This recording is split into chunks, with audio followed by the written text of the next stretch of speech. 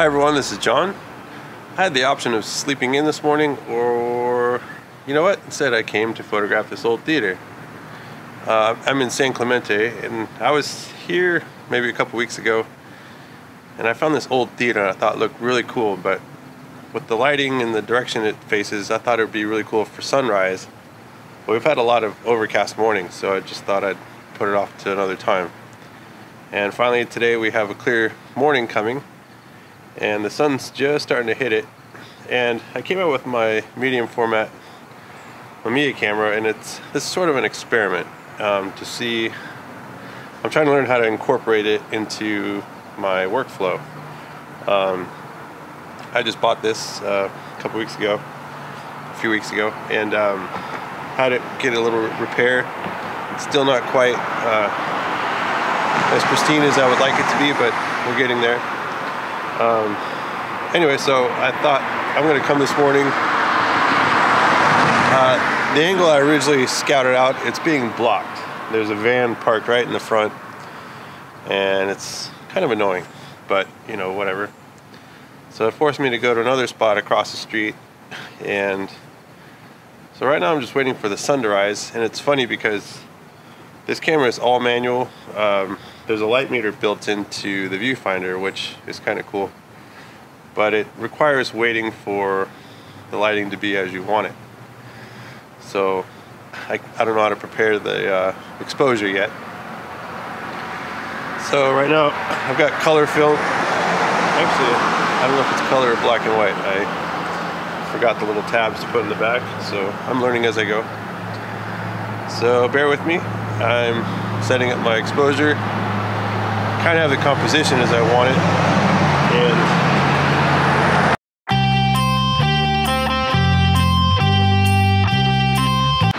I have color film in here. I was looking at my other film backs. The one thing I really like about these cameras is you can swap out color to black and white or various films without using up the whole roll.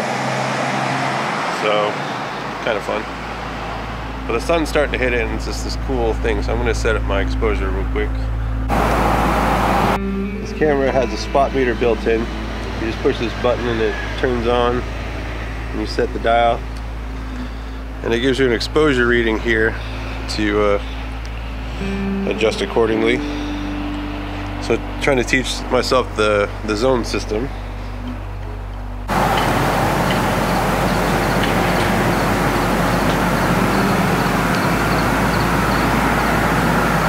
Got a camera release. So the exposure is really soft right now because the sun's just not over the horizon. That's kind of how I like it for now. I'm going to do a few exposures.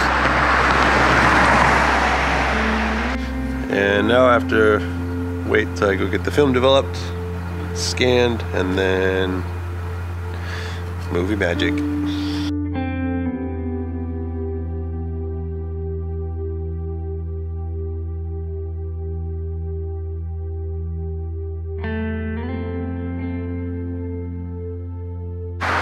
Like I was saying with this camera, this type of medium format, the film is interchangeable, where you can have different cartridges and you can just replace it. So right now I've got some Delta 100 that I want to use, and it's black and white.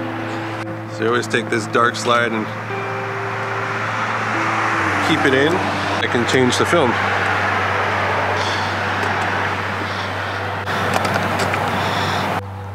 I don't know if you've heard of the zone system, but there's something Ansel Adams came up with where when you expose with your light meter, you expose for this middle gray. So when you hit your light meter and it says photograph at this setting, it's telling you you're going for this middle gray.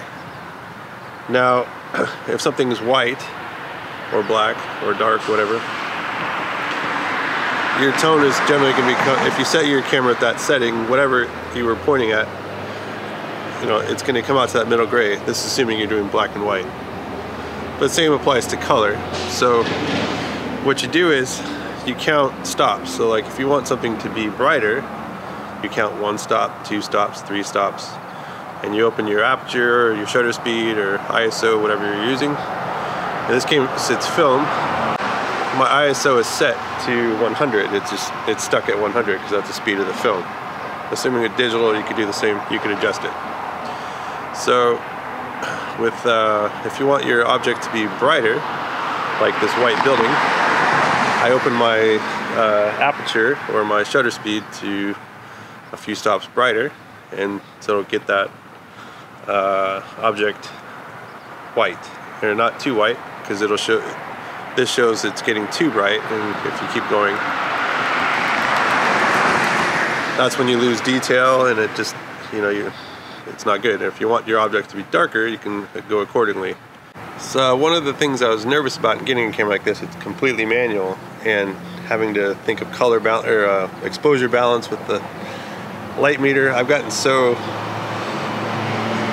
used to digital, I've lost how to do that, and so this is teaching me again how to think, like, what do I want this photo to look like, and to have a good estimate of how it's going to look before getting it back, because it'll be a week before I'll see this photo. So right now, for example,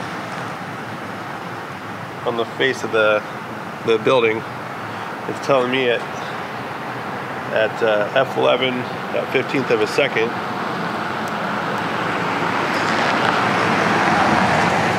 that's the middle gray. That's what it's pointing at. So I want it to be more on the white. So I count, okay, on here, 1 stop, 2 stop, 3 stop, 4 stop. 4 stops brighter.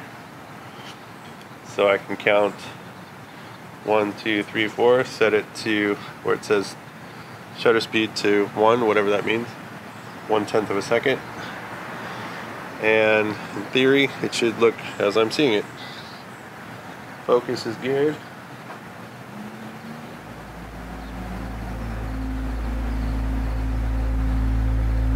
And bam.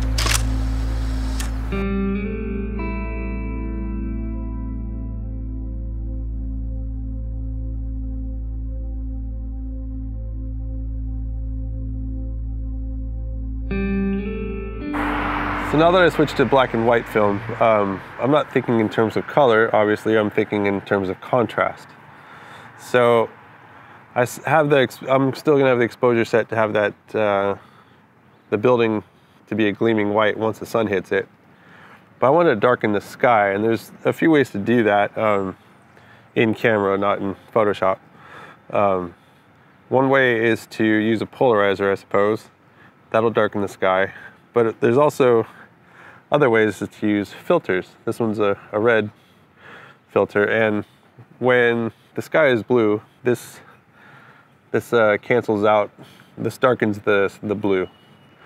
There's other filters to darken colors or lighten colors, you know. I'm not too familiar with them yet. I'm learning as I go, but for now, I know the sky is going to be blue, so I've got a red filter.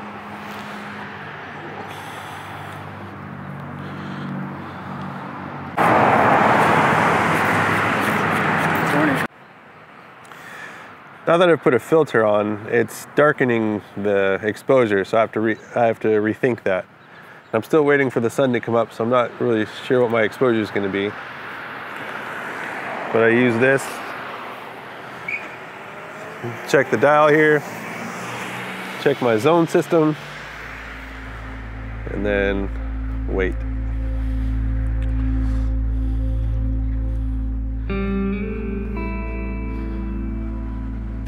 Now that the sun is finally out, I'm doing exposure really quick.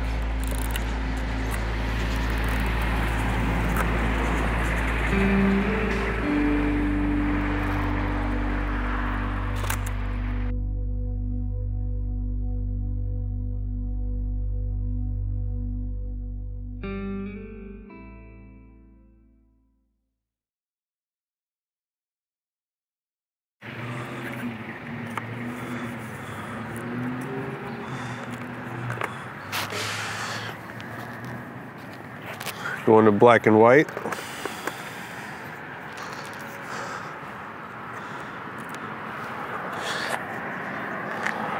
Get my filter, meter,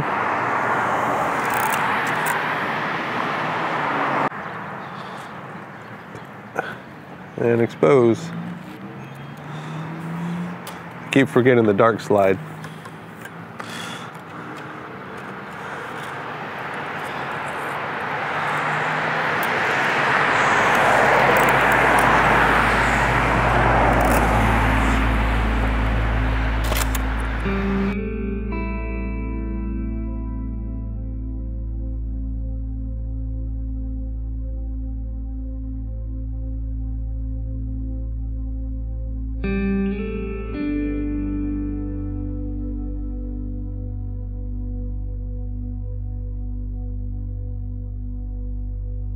Well, I moved across the street. I just want to get details of this tower part of the theater.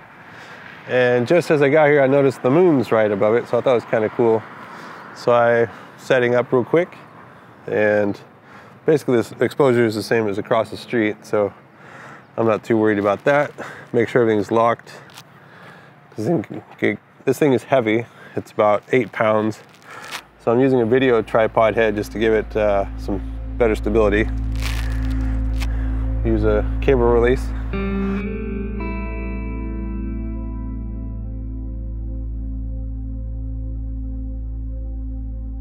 Well, that's it for this location right now. I'm gonna go to one more spot in San Clemente right now.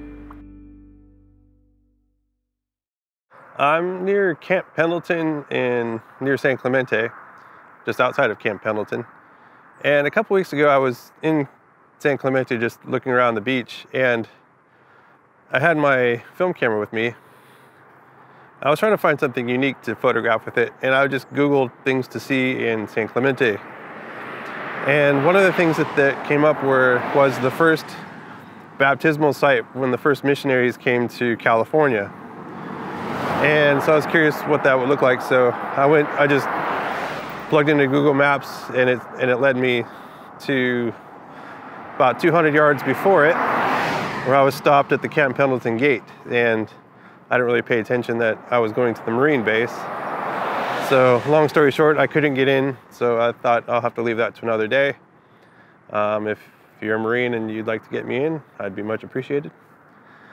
But also along the way on the road, I saw this power line with boots, Marine boots, and they were all hung up, and I just thought it looked interesting.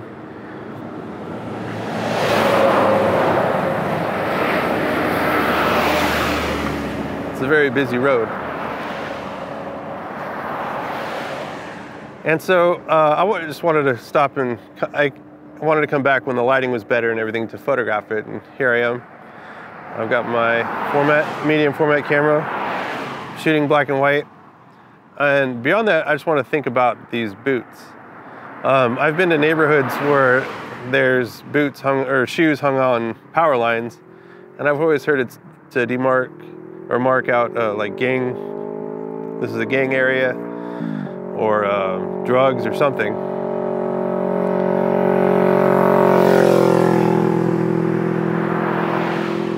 But seeing how these are Marine boots outside a Marine base, I'm curious what the story is. I have no idea. I haven't been able to ask anybody. But it makes me wonder if it's about brotherhood, or sacrificing for your brotherhood, or something else altogether. So if you're a Marine, you're at Camp Pendleton, or any other base, maybe you know what these might be about. Feel free to comment below, or even if you're just want to talk about brotherhood, what it means to you, or your platoon, or feel free to comment. I'd be curious to know.